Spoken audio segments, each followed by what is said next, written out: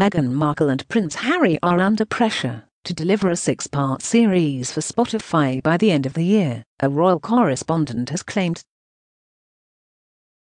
Meghan Markle, 40, and Prince Harry, 36, launched their Archewell Foundation after stepping back as senior members of the royal family. The Duke and Duchess of Sussex have settled into a new life in Montecito in California. Bought an £11 million house, secured lucrative multi-million-pound deals with Netflix and Spotify, and volunteered during the COVID-19 crisis. But the pair have only released one podcast on Spotify. Former Metro Royal correspondent Neil Sean has claimed that, while the couple have been busy with their newborn daughter, Spotify want to see product before the end of the year. Speaking on his daily news show, he said, "A lot of people are now saying have they been dumped from that particular deal.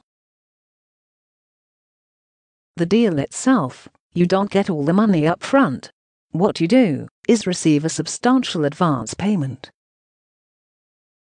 What a lot of people don't know about Harry and Meghan's deal with Spotify was and is a development deal. A development deal is a lot different than a mega signing.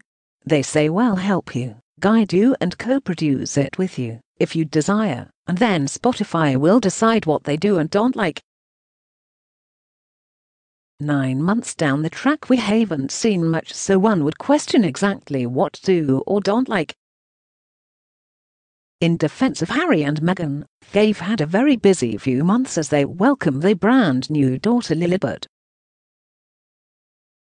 What we can tell you first here on the show is Spotify itself is looking to see product before the end of the year, particularly a 6-part series they hope to start prior to the festive season. His claims come as after royal commentator Omid Scobie said the Sussexes are set to a busy period after the arrival of their second child.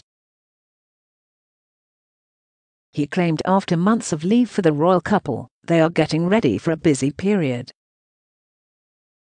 He said royal fans will see why their move to the US was so important to them. Speaking to Good Morning America, Mr. Scobie said, "One of the lessons learned by the couple was it's okay to slow down.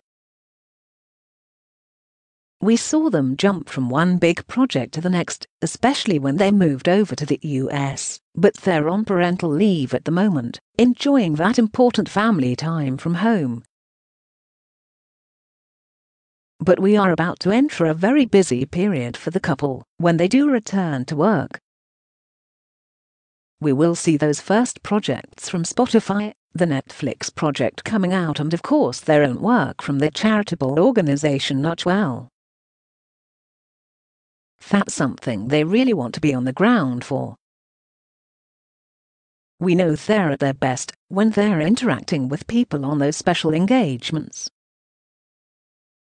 He added, "This is finally going to be a chance to see them showing us what they're doing in the US and why that move was so important for them."